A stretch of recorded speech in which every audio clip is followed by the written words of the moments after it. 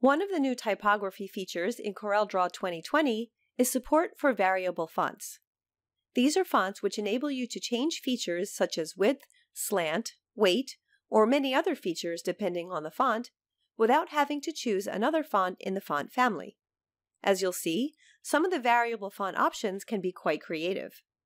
Before we get started, if you're watching this video on YouTube, you'll find a link in the description below that will take you to our tutorial page on Corel's Discovery Center. Here you can also download a written copy of this tutorial. When you choose a font family, such as Century, you can then choose one of the preset font styles in the font family. Variable fonts go beyond the familiar font style options. A variable font is essentially a collection of styles, in which there is one default master style and several options for how to deviate from that master style. As an example, the text in this document is in the Skia family, which is a variable font included with Mac iOS. I can recognize variable fonts by this icon in the fonts list, which is a variation of the OpenType font icon. There are several font styles in this family, with a range of letter spacing and weight. But because this is a variable font, I can adjust the text spacing and weight in real time without having to try out all of these font styles one by one. In addition to the familiar bold, italic, and underline icons, variable fonts also have this variable fonts icon. Clicking this icon opens the menu of sliders that control the various features of the font, in this case, width and weight. I'll condense the text with the width slider and increase its weight. This fine-tuning enables me to get exactly the look I want without having to rely on one of the preset styles in the font family.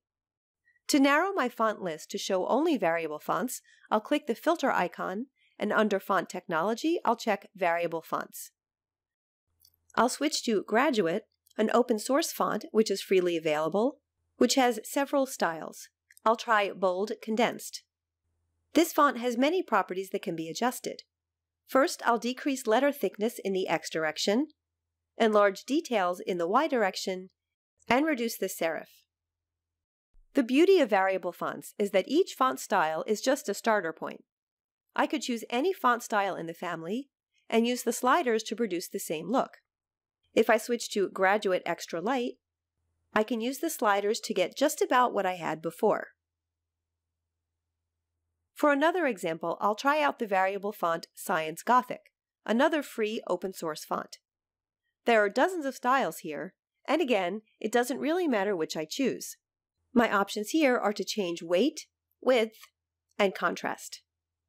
To save the current font settings to use again, I'll right-click on the text and choose Object Styles, New Style From, Character. I'll name this style Science Gothic Custom, and now it appears as a style in the Object Styles Inspector. Now I can apply this style to other text strings. To use this style in other documents, I can use the Import-Export icon to export the style sheet. Then I'd use the same icon to import. This brings us to the end of this tutorial on variable fonts in CorelDRAW. If you've been watching this video on YouTube, you'll find a link in the description below that will take you to our tutorial page on Corel's Discovery Center.